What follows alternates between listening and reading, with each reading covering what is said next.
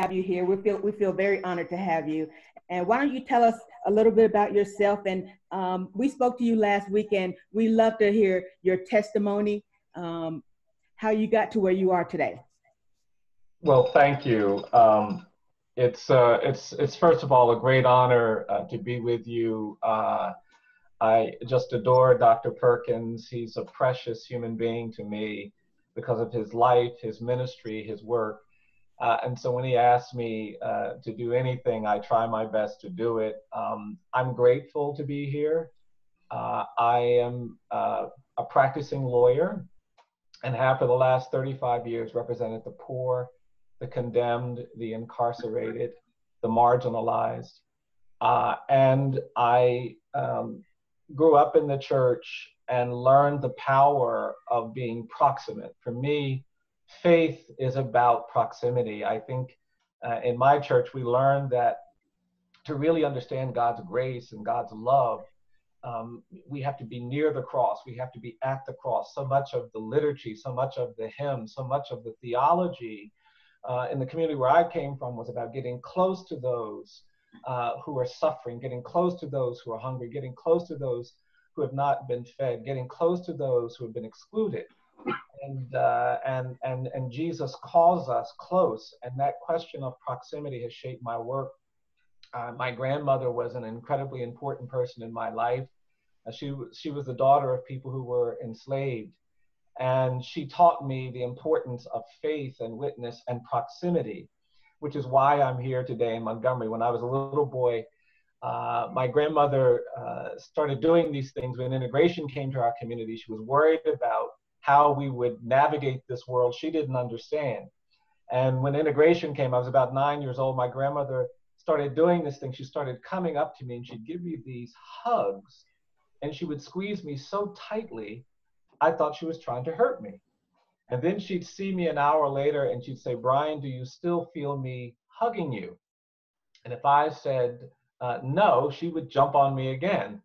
And after a little while, I learned every time I would see my grandmother, the first thing I would say is, "Mama, I always feel you hugging me." And I didn't appreciate what she was teaching me. She worked as a domestic her whole life. She lived into her 90s. But when she got in her 90s, one day she fell and she broke her hip and she was diagnosed with cancer. And she was on her deathbed. I was a college student at the time at Eastern University. I saw that you had Dr. Campolo on recently. He was one of my professors. And I left Eastern to be with my grandmother. And it was really painful for me because I knew it was going to be my last conversation with her. And I sat next to her and we prayed and we talked. Her eyes were closed. She wasn't really responding. I wasn't sure she could hear me. And I just sat there holding her hand. And then I knew it was time to go. And I stood up to leave and I was about to take a step. And just as I did, my grandmother opened her eyes and then she squeezed my hand and she looked at me. And the last thing my grandmother said to me, she said, "Bryan, do you still feel me hugging you?" And then she said, "I want you to know I'm always going to be hugging you." And in many ways, that's my testimony. I live and work in Montgomery, Alabama, because I believe that some of us have to go to the places where people need to be embraced, where people need to be affirmed. I think we talk a lot about all of the challenges that we see, and we talk about policies and procedures and laws and reforms and strategies and tactics, and all of those things are important. But my testimony this morning is that to really do the important work, you just need to get close enough to people who've been pushed down, close enough to people who've been told their lives have no meaning and purpose, close enough to people who are suffering, to wrap your arms around them and to embrace them and affirm their dignity, affirm their worth, affirm their value. That's what I think the Gospels teach us to do. And even though I practice law, my real calling is being someone who affirms the humanity and dignity of every person, advocating for God's grace, even in places where people think grace can't be found. And I'm really privileged to do what I do, to have the opportunities I've had, including this opportunity to be with all of you this morning. Thank you, Bryan. And you have written a New York Times bestseller, Just Mercy book, and people can go online and get that if you haven't read it. It's terrific. Also, it was turned into a film. Just Mercy film. And JP and I watched it this weekend, and we were totally inspired. So we thank you so much for that. We're gonna get JP. You want to start with any type of introduction for yourself? Not much. Not Okay, I much. got some questions for you. What's on my mind is a passage in 2 Corinthians. It says, I don't know how we missed it. That God was in Christ, that the theme of the Bible is, lo, I come, as it is written in the volume of the book, to do thy will, O Lord. The will of God, God was in Christ, the incarnation, to reconcile us to himself. And he has given unto us, we Christians, born again people, the ministry. The ministry is that people might know God and to make him known and love him and work for him forever. The ministry of reconciliation. That's lo, I come, Psalm 40. That's back in eternity in the volume of the book, to do thy will, O Lord. Reconciliation is why he came. We were sinners, alienated from God. Why do we react so negative to the main central mission of the gospel? Okay, so Bryan, this is one of the honors of my life. I've been trying to, I was inspired as a third grade dropout to do what I'm doing now. And I was inspired by other people's, my son, hearing the good news of the gospel, that Jesus loved the little children, all the children of the world, brown, yellow, black, and white, they all are precious in his sight. God loved the little children of the world. I was inspired because of others. So I'm inspired by your life. And Sunday night, I think it was, I was just weeping as I watched God work out his will for you and to make you a reconciler in society. So we're just honored to have you here. And we want you to just tell your story. The one story that I want to hear that you told us was when you found purpose in your life. Tell us about the time that you knew that God had called you to do justice. Yeah, well, sure, and I appreciate that. Yeah, I grew up in a poor, racially segregated community. I started my education in a colored school. There were no high schools for Black kids when my dad was a teenager. And even though he was smart and hardworking, he couldn't go to high school in our county. And then the lawyers came in and, enforcing the Supreme Court's decision in Brown versus Board of Education, made them open up the public schools. And because of that, I got to go to high school. I graduated from high school. I went to college. As I said, I went to Eastern College in Pennsylvania. And as a college student, I wasn't sure what I wanted to do. I was very involved actually in music ministry. I was very involved in sports. I was a philosophy major.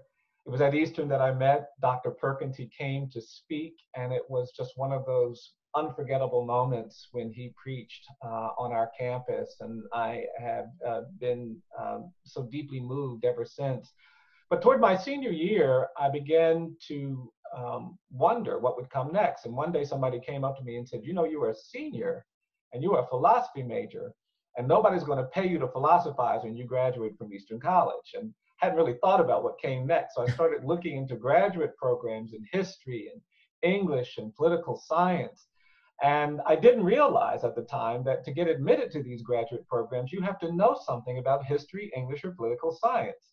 So I kept looking, and to be honest, that's how I found my way to law school. It became clear to me, you don't need to know anything to go to law school. And so I signed up for that, and a few months later found myself sitting in a classroom at Harvard Law School, deeply disillusioned, because I went to law school because I was concerned about helping the poor and addressing inequality and social injustice, and it didn't seem like anybody was talking about those issues. And so after a year there, I left. I went actually to the School of Government to pursue a degree in public policy. I woke up one morning 2 months into that program, really feeling alienated. It seemed like they were just teaching people to maximize benefits and minimize costs, and it didn't matter whose benefits got maximized and whose costs got minimized. And so I went back to the law school deeply despairing. And that's when I took a course that required me to spend a month with a human rights organization in Atlanta, Georgia, providing legal services to death row. I prayed about where to go, what to do. And I just felt like God sent me to this organization. And when I was there, I met a community of lawyers in Atlanta who seemed energized by the work they were doing. They got up early every day. They were animated. They were committed. They were focused. And I began to think differently about the kind of lawyer I might become. And I'd been there a week when one of the lawyers said, Bryan, we need you to go to death row and explain to one of the people we haven't met that he's not at risk of execution anytime in the next year. And so I couldn't say no. So I the next day got in my car, drove down to death row. I was very nervous. I was very unprepared. I felt completely overwhelmed. I didn't feel adequate. And I parked my car in the prison. It was the first time I'd ever been to death row, first time I'd ever been in a state prison. And I walked into this prison and they took me back to the visitation room, which was dark and intimidating and challenging. And I was so nervous. And I kept trying to rehearse exactly what I was going to say to this man. And I was pacing back and forth. And finally, they unlocked the door and there stood the first condemned prisoner I'd ever seen. And this man was standing there. And what I remember about him was that he was burdened with chains. He had handcuffs on his wrists. He had a chain around his waist. He had shackles on his ankles. It took them 10 minutes to unchain this man. And when they had him unchained, I walked over and I said, hi, my name is Bryan. I'm just a law student. And I started apologizing. I said, I'm sorry I don't know anything about the death penalty. I'm sorry I don't know anything about criminal procedure or civil procedure or appellate procedure. I'm sorry I'm not a real lawyer, but they sent me down here to tell you that you're not at risk of execution anytime in the next year. And as soon as I said that, that man grabbed my hands and he said, thank you, thank you, thank you. He said, you're the first person I've met in the 2 years I've been on death row who's not a death row prisoner or a death row guard. And then he said, I've been talking to my wife and kids, but I haven't let them come and visit because I was afraid they'd show up and I'd have an execution date. He said, now because of you, I'm going to see my wife. I'm going to see my kids. He said, thank you, thank you, thank you. And I couldn't believe how even in my ignorance, being proximate, being present could have an impact on the quality of someone's life. That man and I started talking, and even though I'd only scheduled to be there an hour, 1 hour turned into 2 hours, and 2 hours turned into 3 hours. We were talking about our lives. He was telling me about his, and I was telling him about mine, and we found fellowship on death row. And I just lost all track of time, and the guards were waiting, and they were getting angry that I hadn't finished the visit. And after 3 hours, they couldn't take it any longer, so they came busting into the room. And they took this man, and they threw him against the wall. They pulled his arms back. They put the handcuffs on his wrists. I saw them wrap the chain around his waist. They put the shackles on his ankles so tightly you could see him struggling.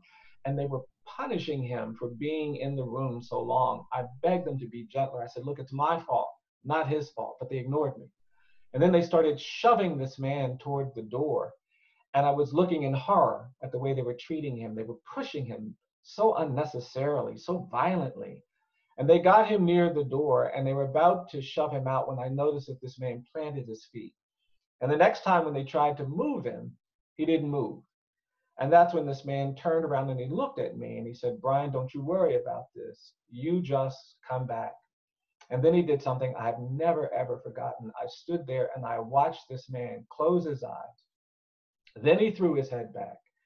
And then he started to sing. And he started singing, I'm pressing on the upward way. New heights I'm gaining every day. Still praying as I'm onward bound. And then he said, Lord, plant my feet on higher ground. Everybody stopped. The guards recovered and they started pushing this man down the hall where you could hear the chains clanging, but you could hear this man singing about higher ground. And in that moment, God called me. That was the moment I knew I wanted to help condemned people get to higher ground. That's the moment I realized that my journey to higher ground was tied to his journey, that if he doesn't get there, I can't get there. And in an instant, my interest in the law was radicalized. I went back to Harvard Law School. You couldn't get me out of the law library. I needed to know everything about the doctrine and the jurisprudence and the procedures and the mechanism for helping condemn people. And I tell people all the time, that if I've helped anybody during my career, it's not because I'm hardworking or smart. That's not because I've done something special, if there's anything great about me. If I've helped anybody in my career, it's because I got proximate to a condemned man and heard him sing about higher ground. And in his song, he redeemed and lifted my understanding of God's calling on my life. And when I left that prison, all of these thoughts were coming into my head, and God just blessed me. I started thinking about Saul, who was imprisoned and challenged and cursed, and who did so much wrong and evil, and how the Gospels would have a very different form if they had executed Saul before he met our Lord on the Damascus road. And it was grieving me. I said, somebody has to represent the Sauls in our world. Somebody has to advocate for those whose redemption is in front of them, who's awaiting redemption. And that's why I took great pride in saying, yes, I will stand with the condemned. I didn't think it an offense to God. I thought it was actually a calling from God to associate myself with the condemned and the imprisoned and the neglected and those who are hated. And that has shaped my work. But it really begins with going into the places where oftentimes we don't want to go, we don't think to go, but where God's grace is there, and we meet it there. And that's what happened to me as a law student, and I've been doing this work ever since. Wow, that's a fantastic testimony. Thank you so much for that. This week and last week, we have seen upheaval in America like we haven't seen in a long time. And we have never seen nothing like this before in my 90 years. George Floyd, he's a man that will go down in history now. When you watch that video of the officer's knee on George's neck, can you share your emotion about that when you watched his life slip away? Yeah, I mean, I think like so many, it's painful. And it's made more painful because it's so familiar. This is not the first time we have seen a Black man killed by the police. It's not the first time we have encountered this reality that we've created in this country. And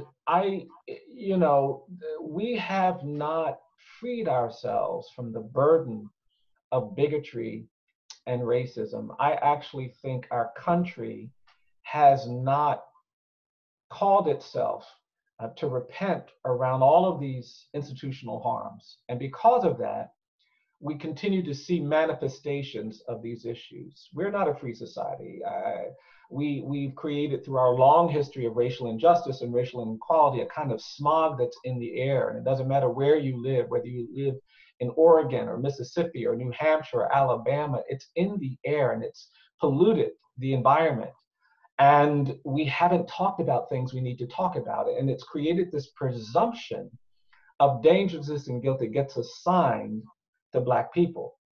And many of us have had to deal with this presumption. And it doesn't matter how hard you work. It doesn't matter how smart you are. It doesn't matter how dedicated you are. It doesn't matter how faithful you are. It doesn't matter if you're a pastor or if you're a sanitation worker. If you're Black, you go places and you have to navigate this presumption of dangerousness and guilt, where it becomes your burden to persuade other people that you're not a threat. And I went to law school, I graduated, I thought, well, with my Harvard Law degree, everything is going to be great for me. And it wasn't but a few years after that, and I was pulled out of my car one night in Atlanta, Georgia, by police officers who were suspicious of me just because I'd been sitting in the car for 10 minutes, actually organizing papers for a legal case. My apartment, my car, just sitting there. I was listening to something on the radio. And somebody called the police, and these officers came, and I got out to tell them this is where I live. And the officer pulled a gun and said, "Move, and I'll blow your brains out." And in that instant, I had to raise my hands and say, "It's all right, it's okay, it's all right, it's okay." And then I watched these officers conducting an illegal search. They kept me out there. And that incident is a familiar incident to many of us. And it breaks my heart. The next day, I was worried about whether the young Black boys in that neighborhood knew to say it's all right, it's okay. Because what went through my mind that night was that if that same thing had happened to me 10 years earlier when I was a young driver at 17 or 18, I might have run. I might have done something that would cost me my life. And it's a lifetime of that was in my head when I watched this video. And the truth is that we cannot continue in this place where we menace and target and taunt and torment people simply because of the color of their skin. We have to get away from this place where we abuse power and subject others to violence unnecessarily. And I think that is what has been so enraging to so many people, is that we've seen this before and we've done so little in response. And it's amazing to me because we are a capable society. We have shut down the entire nation because we've learned of a virus that is circulating in the world. And the things we have done to protect ourselves from this virus are pretty dramatic. They're pretty extreme. We know how to respond to a serious threat. We've had other kinds of issues. When there's a hurricane, we do all of these things to minimize risk and threat.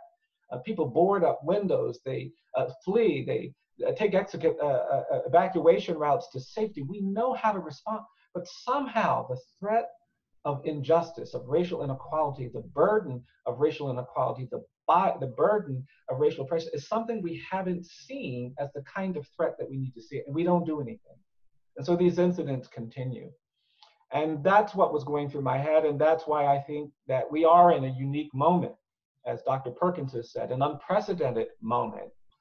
And the question for me and the calling for me is whether we can turn this moment into a moment not just of anger and frustration, but a moment of restoration, of repentance, of reconciliation, of repair to manage this long history of inequality. We have to talk about the fact that we are a post-genocide society. What we did to Native people when Europeans came to this continent was genocide. We killed millions of them. Dr. Perkins lives in the state of Mississippi. That's a native word. I live in the state of Alabama. That's a native word. We kept their words, but we made the people leave. And we said that they were savages. We used that rhetoric to justify the violence, and we didn't treat them properly. And then we brought millions of enslaved people to this country, and we justified slavery by using this narrative of racial difference. And for me, the great evil of slavery wasn't the involuntary servitude or the forced labor. It was the ideology of white supremacy that we created to justify enslavement. To be a slave owner and to be moral and think of yourself as Christian, you had to make up a narrative, a fiction about the people you were enslaving. You had to persuade yourself that they're not really people. They're not fully human. They're not evolved. They can't do this. They can't do that. They're not worthy. They're less deserving. And that narrative, that ideology, that was the true evil of slavery. And we ended the involuntary servitude with the 13th Amendment, but we didn't end that ideology of white supremacy. And after enslavement, it didn't go away. And that's why I've argued slavery doesn't end in 1865, it just evolves. We then had a century of lynchings where Black people were pulled out of their homes, menaced, threatened, tortured, hanged, burned. Millions fled the South to the North. And the Black people in Cleveland and Chicago and Minneapolis and Los Angeles and Oakland didn't go to those communities as immigrants. They went to those communities as refugees and exiles from terror. And we didn't do a lot better for them there. And then in the 1950s, courageous people of faith began to challenge this racial oppression, and they argued for justice. And we saw some things change, but that narrative of racial difference persists. And today we are still contending with it, which is why this incident has been so provocative. And I think the other part of this story that I don't think we've paid enough attention to is that, law enforcement has often been the face of racial oppression. During slavery, it was the police that would track down Black people in the North and West and send them back into slavery. They were empowered to enforce the fugitive slave laws. During Reconstruction, it was the law enforcement that stepped back and allowed white militias to take over these governments. During the first half of the 20th century, it was law enforcement that allowed white mobs to come into jails, pull Black people out, and lynch them, sometimes on the courthouse lawn. In the 1950s and 60s, it was uniformed police officers that went to the Edmund Pettus Bridge, and while Black people were on their knees praying for justice, these officers beat and battered and bloodied them, some to within an inch of their lives. That identity is something that requires some acknowledgement, some repentance. And when I saw that video, what was so provocative to so many people was this unrepentant, this unfeeling indifference to the violence that was being done to that man. And this is why I believe the church has such a critical role to play in this moment. We are called, I think, to make our nation understand, our communities understand, that this is the time for repentance. This is the time for confession. This is the time for confronting this long history. And only through repentance, only through confession can we get to redemption and salvation. I really believe that. I think we need a truth and justice process in this country. In South Africa, they had truth and reconciliation after apartheid. In Rwanda, they had a truth process after the genocide. When you go to Germany, you see a nation that has been trying to tell the truth about the Holocaust. There are Holocaust memorials all over that country. You can't go 100 meters without seeing the stones placed in front of the homes of Jewish families that were abducted. There's a Holocaust memorial in the middle of Berlin. There are no Adolf Hitler statues in Germany. There are no icons and memorials to the perpetrators of that violence. It would be unconscionable to think that. But in this country, in the region where Dr. Perkins and I live, we have littered the landscape with icons and statues and memorials dedicated to the defenders and protectors of enslavement. And it is an unrepentant landscape, and that has to change, I believe, if we're going to get to the kind of redemption. And the church can reassure people who are afraid of talking about this, who are just fearful. They don't want to talk about race. They don't want to talk about these things. It scares them. And the church can assure them that if we actually confess, if we tell the truth, there is something beautiful on the other side of that. Redemption comes. And we know about redemption. We can actually be witnesses to the power of redemption to uplift and restore and overcome. And that's my view. I actually think there's something better waiting for us in America than anything we've lived today. There's something better. There's something that feels more like freedom and equality and justice than what we've experienced. But to get there, we're going to have to commit to this process of truth-telling. We're going to have to overcome this fear and anger and confess, and then look for our redemption. Wow. This week has also brought back old wounds from our family and from what happened to my father in the Brandon jail. JP, I want to ask you to just share, what did watching that make you feel? Did it make you feel, did it bring back wounds of the past? Yeah, it affirmed me, but it also benefited me. That when you can identify with the pain of others, and that's what God wants us to do. That's where redemption comes, when we enter into, when we can see things and that we can be passionate enough to enter into that feeling and life with them. So it was outstanding.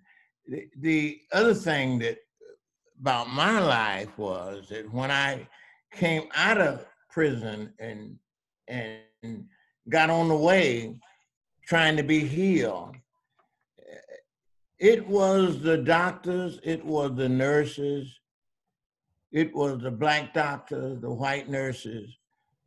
I didn't want to be around, especially white people anymore.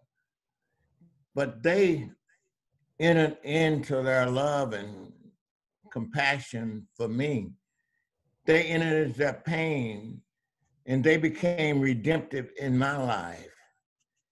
That's what it means to have compassion, is to enter into, every time Jesus come up about compassion, it means that the person was going to be healed, because he was going to enter into their life in a way that his life-giving power was going to redeem them. That's what it means for us. Mm-hmm. He have given us the ministry. He have called us. He have sent us to enter into the pain of others. Come unto me, come unto me, come unto me.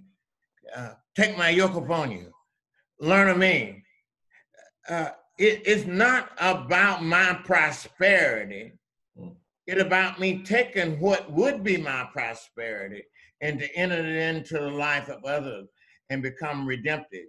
And they become then our rejoicing.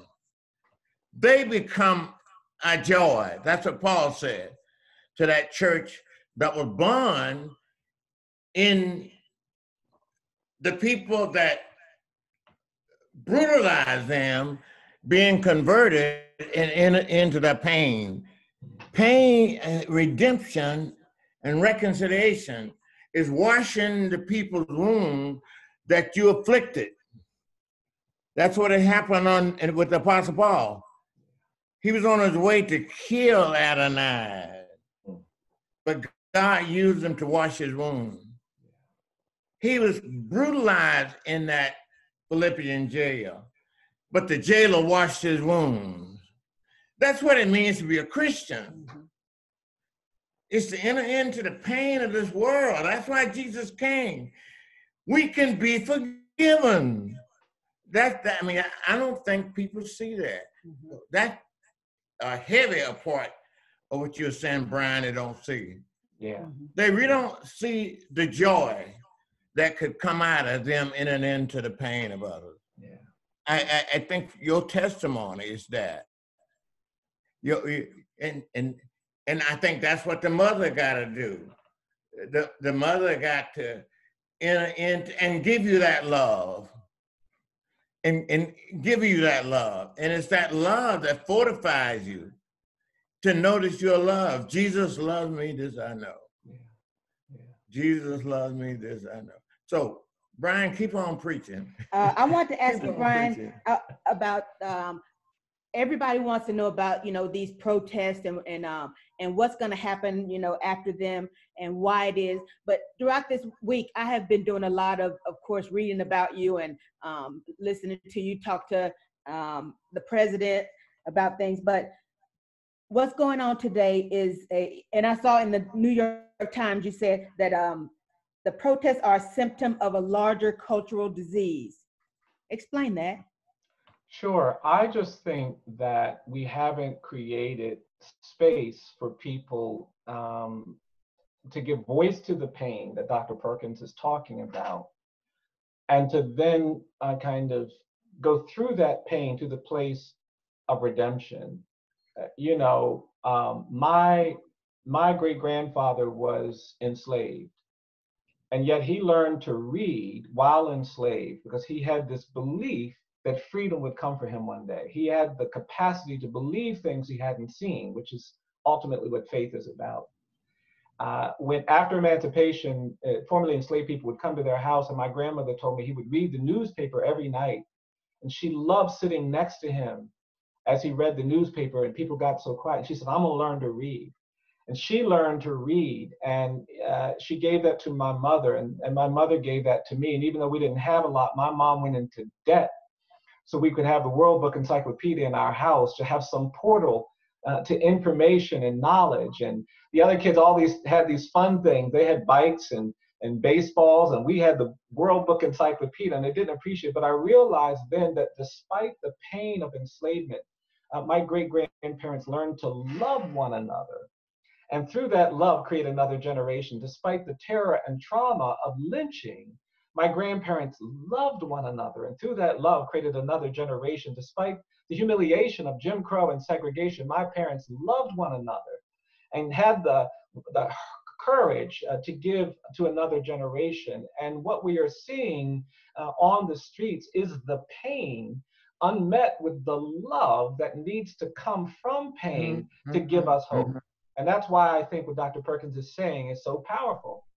When we have the courage of our convictions, we actually get through the pain. We're not afraid of the judgment that has to be made when we have done wrong. We're not afraid of the judgment that comes when we confess, because we know, as we read in James' 2nd chapter, that mercy triumphs over judgment. Yes. And when you understand that, when you embrace that, then you run toward that moment. And that's what I'm hoping comes from this. The anger and the pain is real. It is legitimate. It should not be questioned. It should not be criticized. It is a natural expression of being disfavored and excluded and mistreated and abused. But it's not the whole story. The whole story is that through pain, through struggle, we can still find our way to love. And when we love, we begin to experience all of that healing that God promises. I am a product, yes, of enslavement and lynching and segregation, but more than that, I'm a product of loving people, God's grace, people who found a way to and that's why I say to young people, don't think that this moment is too big and too difficult for you to manage. Don't think this is as bad as it's going to get. Our foreparents managed to endure enslavement. They endured and overcame lynching and segregation. I live in Montgomery. I stand on the shoulders of people who did so much more with so much less. I can't ever complain about the challenges that I face, knowing the generation came before me. They would put on their Sunday best and go to protests knowing that they would get bloodied and battered and beaten. And that reality informs my view of what we're seeing right now. And that's why I'm hopeful, despite the complexity of this moment, that many will hear things they haven't heard before. Many will see things they haven't seen before. And when you hear and you see, you can begin to believe and understand, and that will get us closer to that redemption, that restoration that Dr. Perkins was alluding to. Oh, that joy. I'm so joyful that I have went through that now because of the love I feel for my friends.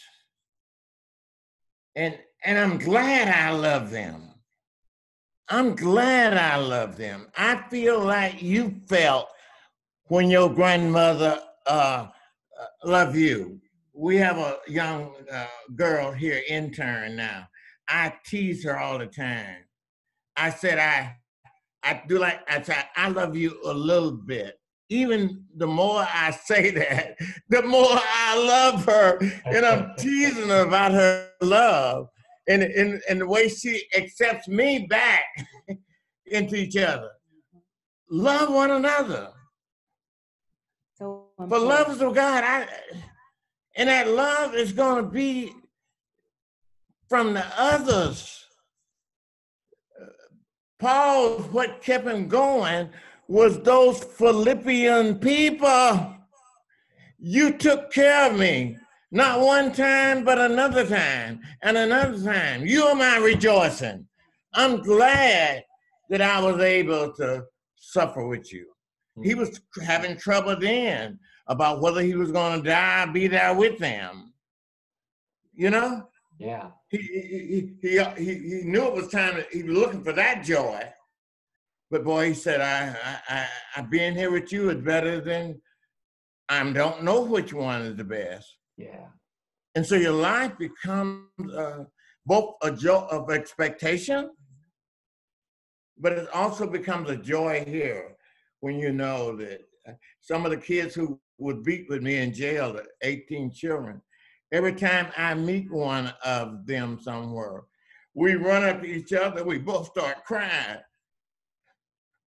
That we could be beaten together for our cause and still have a desire to be into the life of both blacks and whites and others in the world and find that joy. I find joy in my reconciliation. I find joy. My book, it calls me friend. In fact, that's what it means to be discipled. What it means to be discipled is to develop that if we walk in the light, as he's in the light, we have fellowship one with another. And the blood of Jesus Christ, God's Son, keep on cleansing us. I don't think people recognize the fact that if you confess any sin, in writing this book I'm working on now, I done found an unpardonable sin. I done found a sin unto death. Those are the sins you don't confess. You so embrace them. You so embrace yourself to not being hurt again. That's a dangerous sin. Yeah. But if we confess it, he's faithful. And we don't know, we don't understand that. That hate is really a defense. It's a defense. So that's how I feel. Okay. And that's what I want to do for the rest of my life. I want to be a part of the redemptive program. I want to make this in my life, my last days. As I said, I turned 90 in a few days, and I'm just so rejoicing. And I'm and I've been expecting it. I don't think people walk around enjoying getting old. I'm enjoying expecting what it feels like to be old. And then all the time that he give me now, uh, uh, living with this cancer, is extra. all of that is extra. Yeah. So and so I can't wait for on the Tuesday morning for us to get together. Mm-hmm. I'd like to hear something from questions. We're gonna ask. Make sure that you write your questions in the chat, and we'll select some of your questions in a few minutes. But what I want to know is that a part of what we need to do as Americans is educate ourselves, because we're not getting all the full history of America. Bryan, you started the Legacy Museum, from enslavement to mass incarceration. It just celebrated its second anniversary. Tell us about the museum and how it depicts the history of America. Yeah, well, thank you for that. So I went to South Africa, and when I was there, I saw the Apartheid Museum, and it's a powerful cultural place that tells the story of apartheid, and it tells it with honesty and courage. Challenging place to spend time in because it's so brutal, but an important place.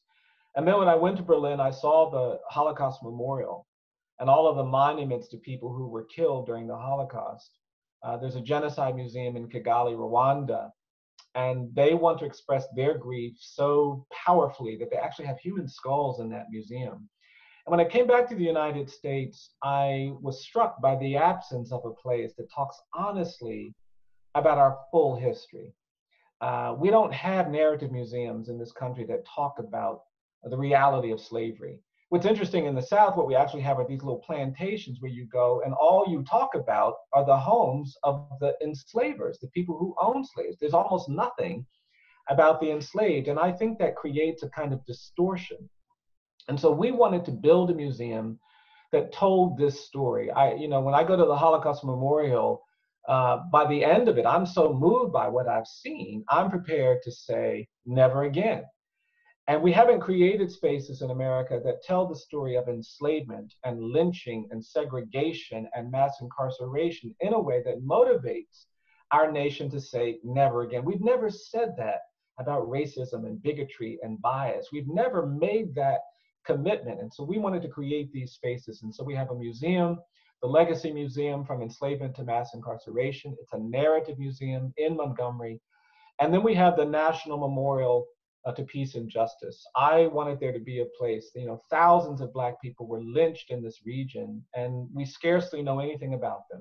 If you ask most Americans, name one of the nearly 6,000 Black people that were lynched between 1877 and 1950, they can't call out a single name. We've done so little to acknowledge them that we've started this project where we're putting markers at lynching sites, where we're trying to get the nation to reckon with this history. And the memorial was designed to be a place where people could really learn about this history. So we have a 6-acre site in Montgomery. It's actually in the old neighborhood where Dr. King and Dr. Abernathy, it was the heart of the Black community during the 1950s.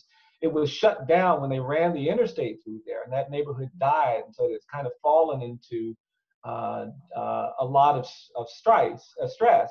And so we bought this land and we put this memorial there, and we have sculptures and we tell this story. And it's been such a powerful place. We opened in 2018, and we had a dedication service on the morning that we opened. And I'll just tell you this quick story. I was worried about rain. We had about 25,000 people come to Montgomery for the opening of the sites. And I was worried about rain because I knew that would disrupt things, and I kept just worrying about it. And on the morning of the opening, of the dedication at the memorial, it looked gray and it looked like it was going to rain. I kept thinking, oh God, please don't let it rain. And we got inside the memorial, which has a little roof on the interior. And I was so focused on this weather thing. And then finally, I just stopped thinking about the weather, and I started thinking about what it meant to finally recognize thousands of Black people whose lives were taken, who were never mourned, who were never buried, who were never acknowledged with this violence, and to finally be in this place. And I was just there, and I just felt like God was talking to me, and all of a sudden the rain came.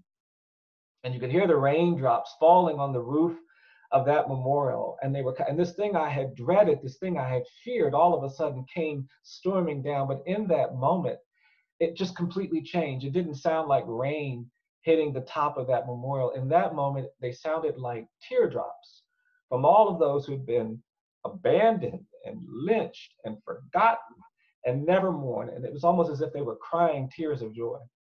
And that's when I felt God's grace in that place. And we've been so honored. We've had 750,000 people come to the sites in our first 18 months. We see people embrace those memorials, and it's an emotional place, Black and white, reckoning with this history. I've been really inspired by what I've seen in these spaces. And it's the reason why I'm so committed to kind of creating that. One of the good things that has come from this, when we come out of this pandemic, we're going to try to reopen the spaces in 2 or 3 weeks.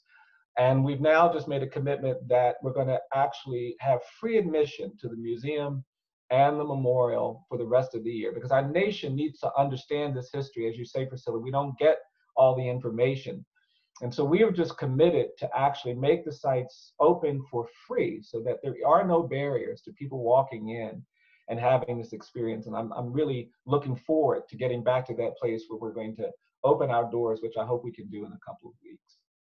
Wow, how amazing. The one thing that people do today, and I see a lot of questions coming in, is there is this thing called white guilt and Black outrage. People who are, feel guilty, explain what that means. Sure. I think that oftentimes, it's like Dr. Perkins explained, we are afraid to confront the things that we know are wrong because we don't know how to manage it. We're afraid that we won't be able to survive confrontation. And so rather than do that, we don't engage, we don't talk, we don't listen, we don't learn. We actually don't seek fellowship, or we do it on terms that aren't really honest. And that actually creates even more tension and frustration. We have relationships, well, some white people have relationships with Black people, but they're not real relationships. They're organized around a certain kind of dance, and the Black person can't say certain things, the white person doesn't say so. It's not an honest relationship. And that guilt, that fear, can keep us from true reconciliation, true honesty. And it's been practiced. That's the problem with our country's history.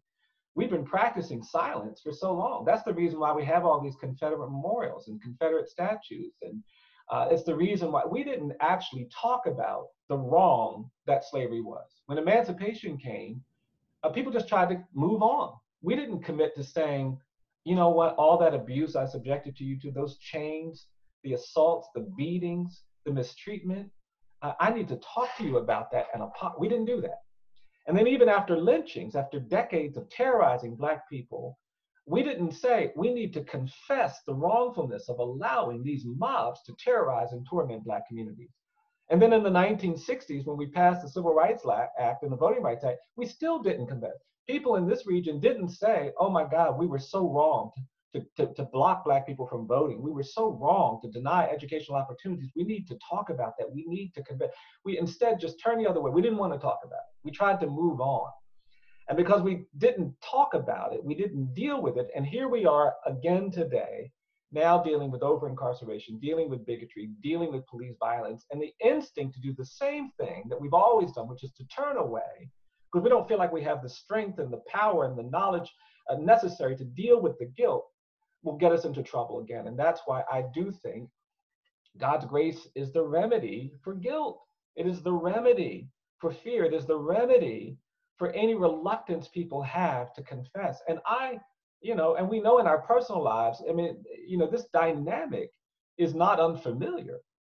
If I say something that I shouldn't say that offends someone, if I do something that I shouldn't do, I really want to apologize. It's not just for them, it's also for me. I know that I won't get back to my place of joy. I won't get back to my place of hope and healing unless I give voice to my transgressions. It really is, and that's the thing we have to offer people. We have to let them know. Sometimes people hear me talking about slavery and lynching and segregation and this history and the Confederacy, and they think I want to punish America for this history. My interest is not in punishment. My interest is in liberation. But I know we can't get to liberation, we can't get to redemption if we're unwilling to tell the truth. In the church, you can't just come in and say, I want salvation, but I'm not going to confess to nothing. I haven't done anything wrong. It doesn't work like that. We invite you down to the altar. And a lot of people come to the altar crying. They come there fearing. They come there overwhelmed, but they come. And when they get up, the joy is there. The goal is to then be uplifted.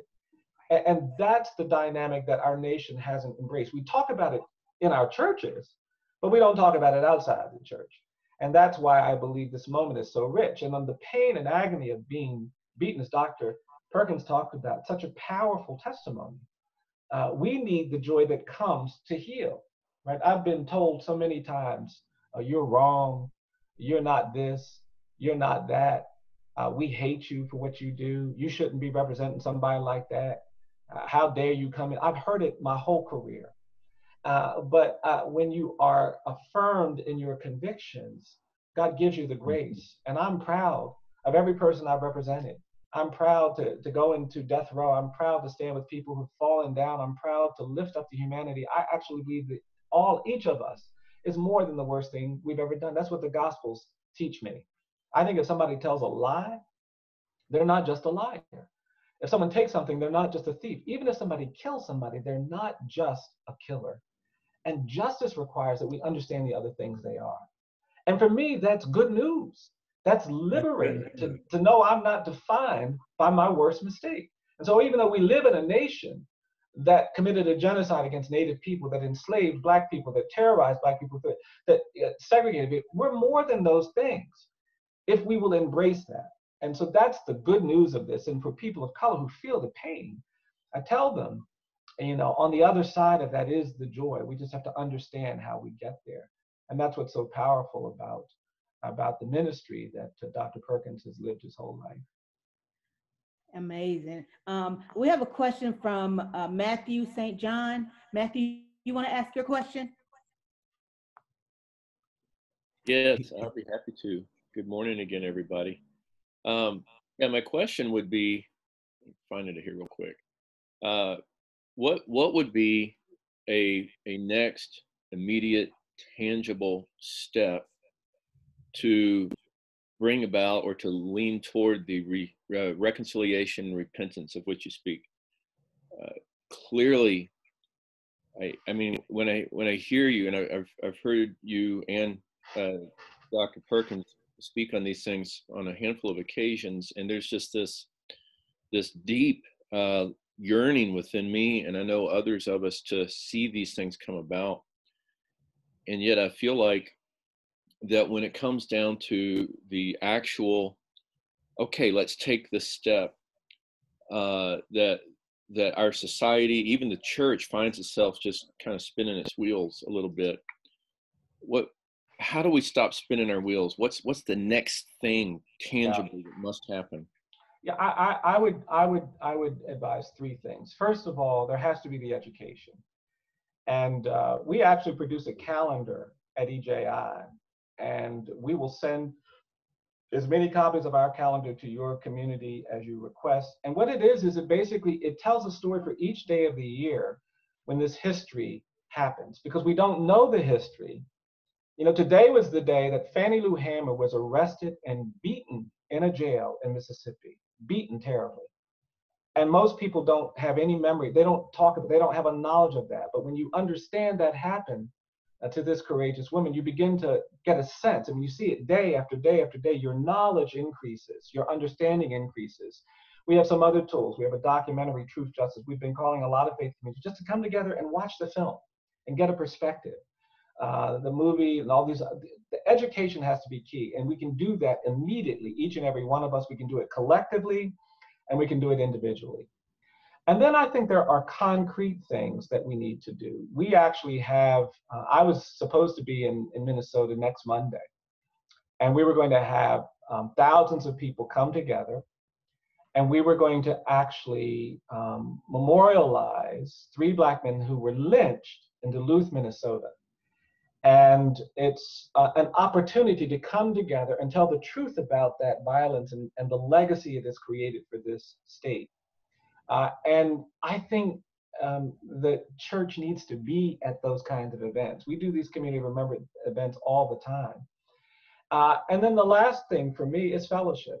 If we stay in spaces where we don't interact with one another, where we don't learn from one another, then we're not actually going to be able to practice that education we did first to respond to that moment of truth telling. And I think those are the concrete steps. I mean, I really believe that we're in a place now where there are lots of resources that people organize around, can learn from. There are lots of events. I did a film with Ava DuVernay called 13th that presents this history in a very compelling way. And I just think faith communities need to be organizing events around these opportunities.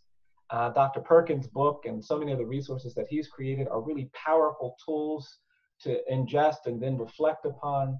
And then I think it's that truth telling. We actually do a thing where we go to sites and we collect soil from the sites and we put it in jars, and we have a museum where we have those on display.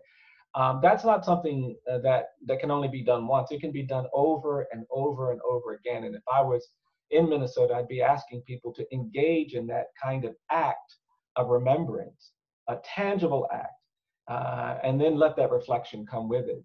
But I don't think there are just so many ways forward. There are multiple.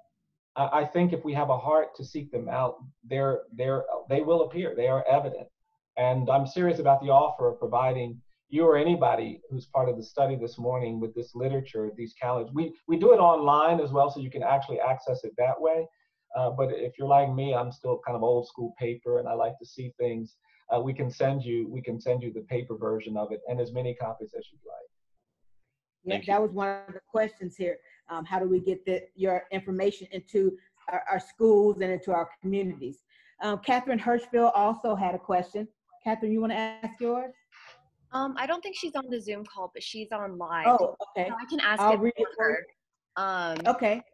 So I think she had two questions. One of them, she was saying, you've talked about the need for truth telling about the history, and there are also concrete actions needed to reform policy and rebuilding communities. And how do truth telling and actions present reform fit together? And her other question was, how do believers lead a community of non-believers in taking an approach of repentance, given how many people in the wider community don't believe in repentance?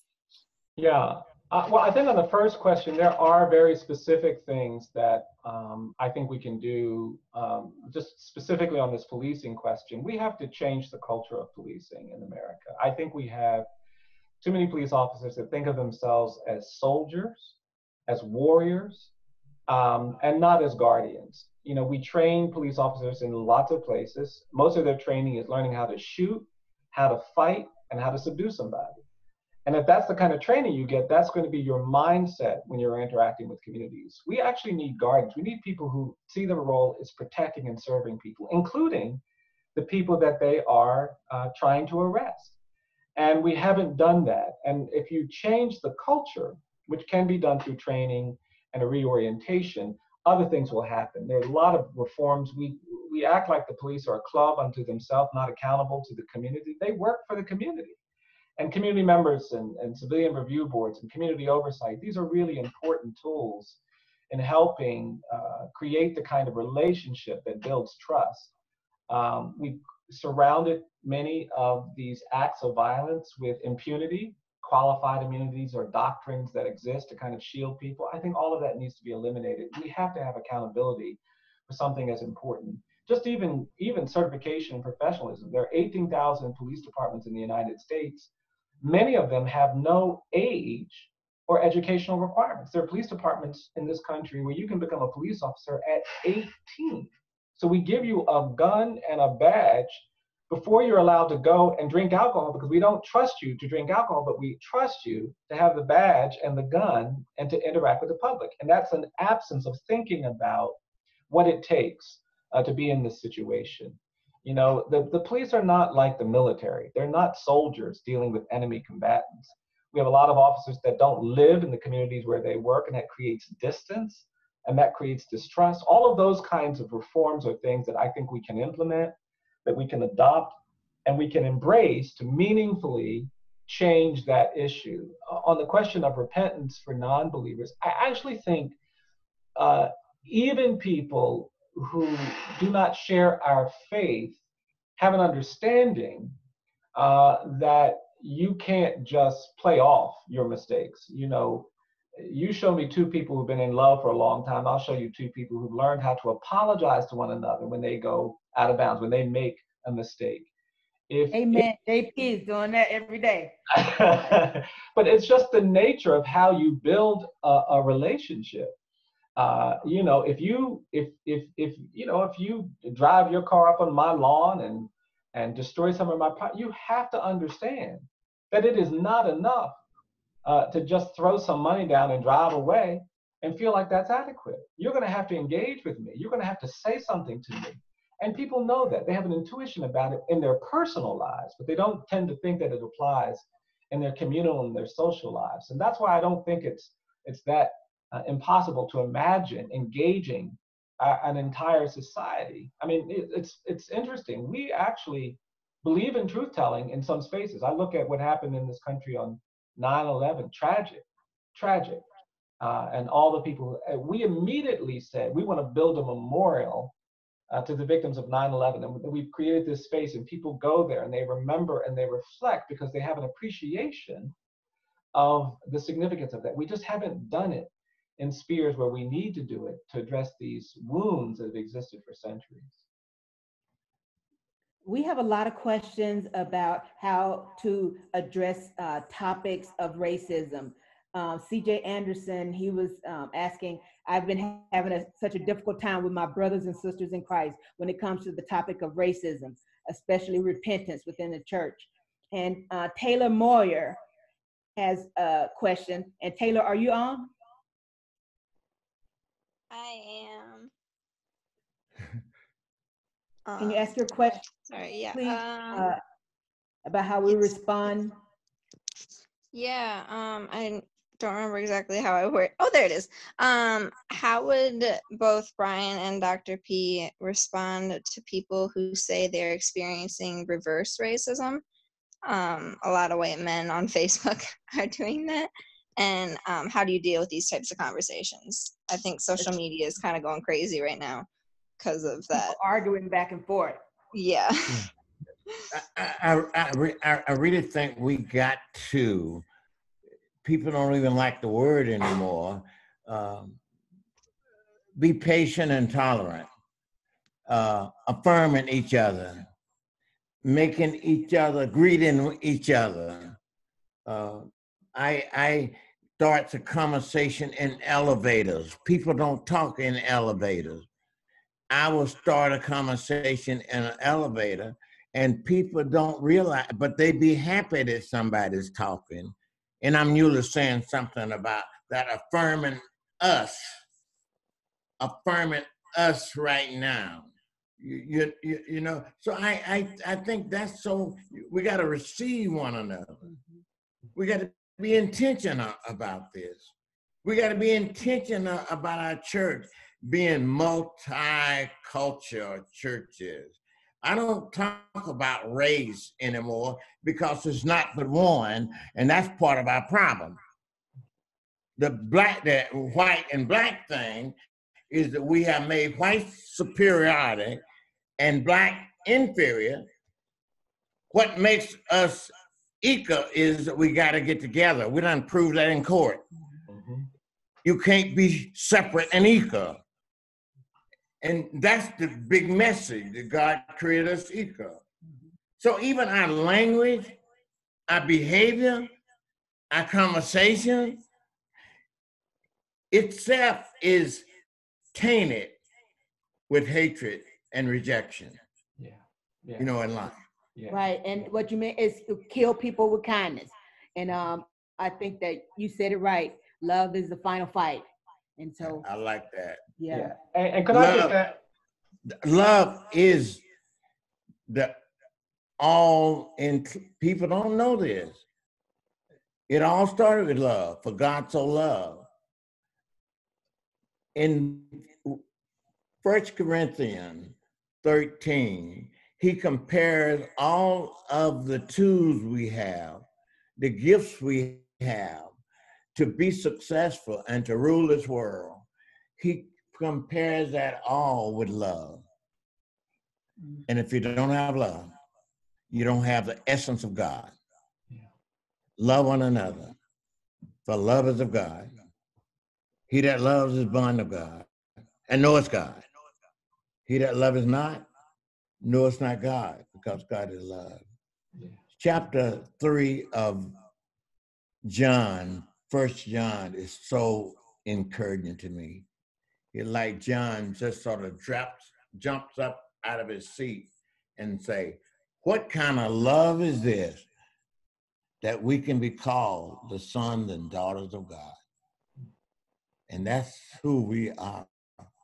And so love that's what we're trying to show. That's the image of God. That's what God looks like.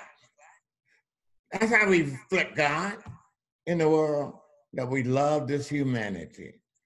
And he loved this humanity so much, he came and forgives us for our sin, died for us. That's some big love, you know? I still have trouble with some of my old sins I committed even before I was a Christian. They come before me sometimes. And I have to believe in God more deeper. In fact, sometimes when I confess again, I feel fresh again. I feel that he washed them away. He washed them away. So I think we've got to get to this forgiving each other. We got to, white and black got to forgive each other. We're on a suicide mission. Really, we're on a genocide mission. We're on a genocide mission, we don't change. Because black folks are killing black folk with handguns, white folks are killing white folks with rifles and automatic weapons, and they're killing more. So we're on a genocide mission. We got to do something about that. The answer to all of that is to have the forgiveness of sin. You really can't forgive people for sin. You can start almost like confess it, but it is God who forgives. All God is waiting for us to acknowledge that we have sinned, and he'll forgive us. I think that's why the Jews and Arabs can't make it. Why the blacks the genocide message is that it used to be black and white. Now white folks done claim the majority against the minority. That's genocide. That's Armageddon. You don't hear what I'm saying. It is not more white folks than there are blacks and ethnics. You hear what I'm saying? Yeah. We're on a genocide mission. Yeah. If we're going to keep making everybody ethnic minorities, what are you talking about? Right. Minorities is the majority. We're talking about Armageddon. You want to add to that? I did. I mean, just on this question of reverse discrimination, I think we need to help people understand that when you share, you actually give up something that you have, but it doesn't mean that you get less. When you share, you don't have the same quantity you had before, but it doesn't mean you have less. And I think a lot of people think about eliminating discrimination and bias. You know, if there's an apple orchard somewhere, only 100 people can go in there, and for 100 years, only men are allowed to go into the orchards. And then one day we realized it's wrong to not allow women to have apples just like men. And we decide that we're going to open it up. Well, yes, you're right. Men aren't going to have the same access that they had before, but it doesn't mean that they're being discriminated against. It now means that they're moved into a space of justice and equality and fairness, and they can take pride in that. It's, you know, sharing is beautiful, not because you get to own as much as you had before, but because when you share, you enter a place of fairness, of justice, of equity, of understanding, of community, of fellowship, of reflecting God's grace and love. And that is the reward. You actually get more by having less, by giving more. And that dynamic has to be something that the church has to teach those who feel like, well, we've had 99% of the power, and now all these other people are coming along, and now I only have 90%, and I'm being discriminated against because I lost 9% of my power. That's a mindset that doesn't understand the greater glory of creating an equal and just society. And we could spend a lot of time talking about how that 99% wasn't acquired fairly. But the bigger point is that when we enter an awareness of who we are, when we actually understand what justice requires and sharing requires and mercy requires and equality requires, we get for that a healthy community. We step away from that Armageddon that Dr. Perkins is talking about. We move away from the death and the violence and destruction that awaits us if we continue to act as if only we can be the caretakers of this fruit. Only we can have access to these things that are valued.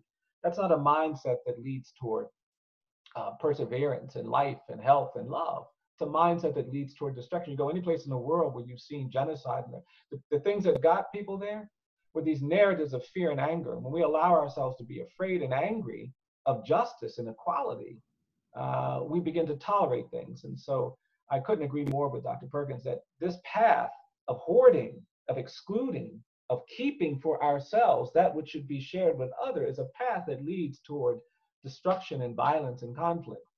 And the path of sharing, of giving, of opening, of loving, of reaching out, that's the path that leads to the light of love and redemption. That's what we've been called to do as people of faith. The Gospels teach us to be that kind of Christian, not the hoarder, not that Christian who excludes and claims as his or her own all that there is, but the kind of Christian that gives and shares. Jesus gave his life. He spent his years in ministry giving. The whole Gospels are about our Lord giving to those around, giving to the poor, giving to the sick, giving to those who were struggling and suffering. It's a ministry of giving. And we have too many Christians that have created a mindset of keeping, of hoarding, of not sharing, and complaining when anyone else makes that request. That's the mindset that we have to disrupt with our work. And I've heard my father repeat over and over this quote, but it's by Anne Frank. No one has ever become poor by giving. So you become rich by giving. How much time we have? We have about 15 more minutes. One question from Lydia Vanderselt. This is the last question. Good morning, everyone. It is an honor to be with you, Bryan, and Dr. Perkins. This question comes out of being in proximity with brothers who are incarcerated a few times a week. But what role does narrative rebuilding or changing the narratives that society places on those incarcerated play in this individual and collective work of reconciliation, and also in this work of advocacy and working towards this reality best described of Ubuntu, that our freedom depends on the freedom of those who are incarcerated? Yeah, that's a great question. Well, I think many of us subscribe to a kind of restorative justice where we ask people who have offended in our jails and prisons to confront the offense, to not hide from it, to not do your time by trying to forget, but to actually confront. And when we engage in that kind of process, then I think that opens the door to rehabilitate. Punishment doesn't have to just be punishment. It can actually be a pathway to rehabilitation. It can be a pathway to restoration and correction and recovery. And that's what I want to encourage. And I actually think there are things, and we have victim offender sessions where we actually pull people together.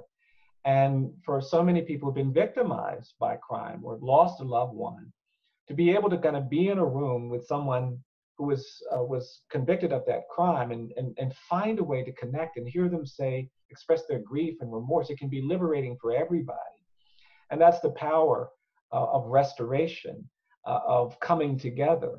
And I think we have in too many states blocked the opportunities we have for that. We have too many prisons that don't let in ministries, don't let in restorative justice don't create the opportunities that you have to be with. I think we all, I keep saying to prisoners, you don't have to spend a penny.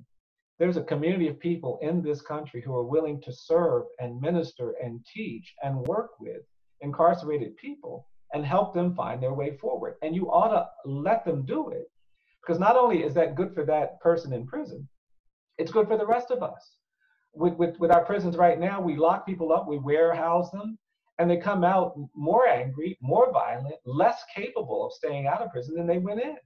And that's the absence of any kind of programming or service. And that's why what you're doing is so valuable, so important. And I want to applaud you for that and recommend it to everyone. The person who asked about what we can do, you could go to a jail or prison and just be present in the lives of people who are struggling. Prison ministry is a powerful way to fulfill God's the Gospels in this society. We've got the highest rate of incarceration in the world. You know, our prison population went from 300,000 in the 70s to 2.2 million. So this country has a greater need, a greater calling for that kind of ministry than any country in the world when you look at our incarceration rate. So I want to bless you for doing what you're doing and encourage others to do the same. This is so absolutely wonderful. This is why we are holding it. I want you to continue to pray for Vera May. We are be celebrating our 70th anniversary that I've been married to her. She stayed with me. She's been down sick for the last 18 years, and she's living out my life's ministry together. I tell her that every day. We have turned our house into a hostage here. Hospice. And we take care of her. Mm-hmm. And so y'all pray for us. I'm doing right now with y'all what I really wanted to do with the end of my life. Mm-hmm. I wanted to be able to pass on and just to think, for me to think that I had a little something to do with Bryan's life. Isn't that something? Amen. And you need to pass that little piece of this on to your kids and people in the community.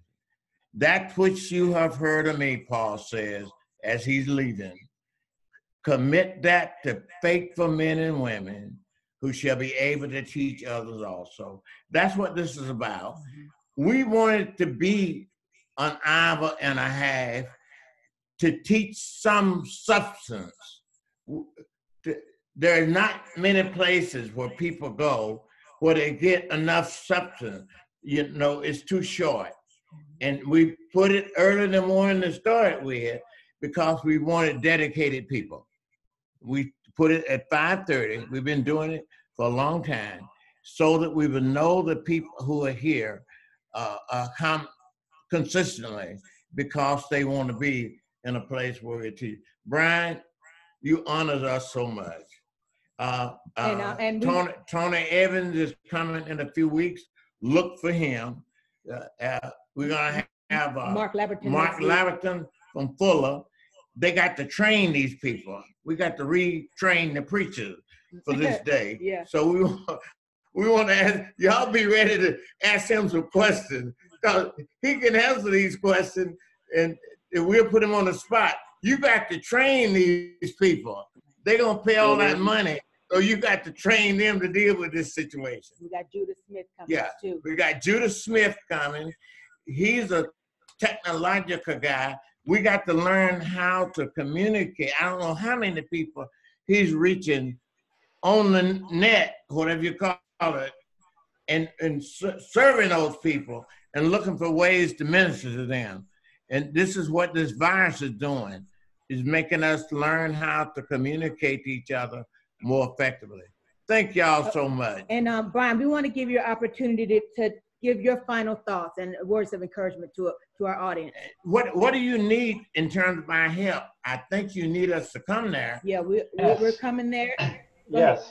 Yeah, well, yes. Well, that's all I would say is, yeah, please do come and see us in Montgomery.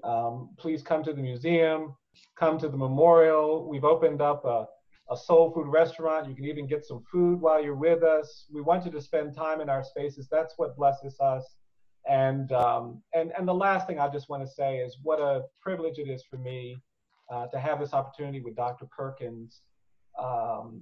You know, his life's work, his journey, his ministry, his mission, his testimony, that's what inspires me. We have difficult days, and I get lifted up by people like him. And I'm just really grateful for this opportunity. And I want all of us to support him, to pray for him, to pray for Ms. Vera May, to pray for the Perkins ministry, to pray for those of us in the parts of the country that don't always get a lot of attention. You know, people pay a lot what happens in New York and LA, but there are other parts of America.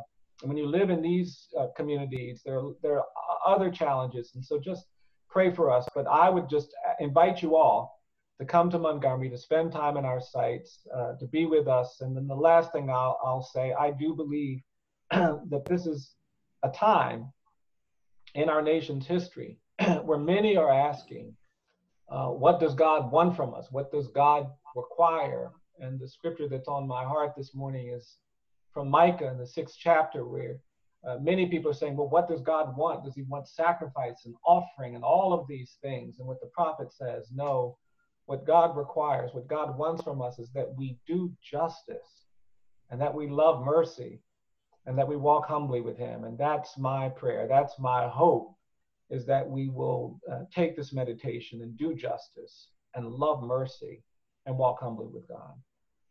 Amen. Thank you so Amen. much. Amen. And, Praise God. Amen.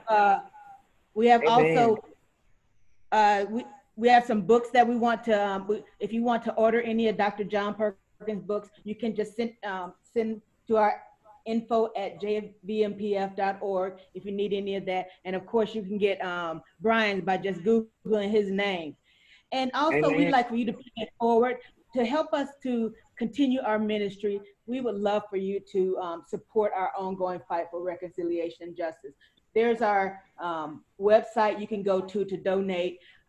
We need your help. And also we have a campaign right now to help our children who did not get any education this last semester because they don't have computers. 90% of the American children have computers, but over 90% of the kids that we serve do not have computers in their homes. So help us by going to our GoFundMe page.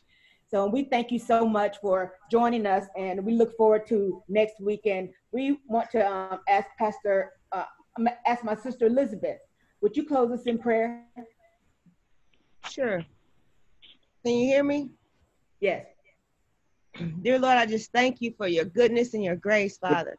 Thank you for this morning and the wisdom and knowledge that was shared with us, Father. I just pray that we use what we've heard, be loving and communicate with others who don't look like us, Father. And I pray for our nation, Lord, that we are at a very tense time, Father. And I just pray that you would show us and lead us and guide us in what it is that we need to do at this point.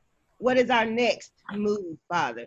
Lord, I just thank you again for Bryan and Daddy for just sharing their heart with us this morning, Lord. And I thank you for everyone who's listening. And Lord, thank you all. Thank you for just us being able to ask questions and learn. And I just pray all of this in Jesus' name. Amen. Jesus' name. Amen. Hey, All Rob. Amen. All right. Hey. Stevenson, can you give me that scripture again? Hey, everybody. Y'all look so beautiful out there. Chronicles. Is it Micah? The last scripture he gave us, Micah? Yes, chapter 6:8. 6:8. 6:8, yes. 6:8, okay. Thank you so much, guys. All right. We'll see you next week. Okay, bless you. Thank you, Grandpa. Thank you, Brian. Thank you. Thank you. Bye, everybody. Yep. Thank you very much. Thank you so much. Thank you, bro. Thank you. Bye, Lydia. Thank you. Hey, Scott. So much, Hey, Brian. everybody. Thank God bless you, Brian. God Hey, bless Dave. you from Atlanta. Thank you. This has been Bye, very Dave Burleson. wonderful. Bye-bye. Love you, Dr. Perkins. Love you, Brother Yeah, Jen. love you, Dr. Thank you. Love you, Dr. Perkins. Thank you, John. Yes, we love you.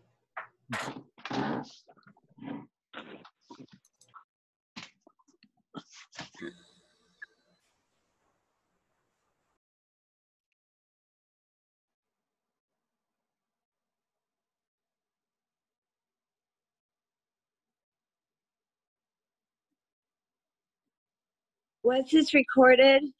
Is there a recording? Yes. How would we access that? It'll be on YouTube in the next few days, and then I'll post it on Facebook, Instagram, and Twitter. Thank you.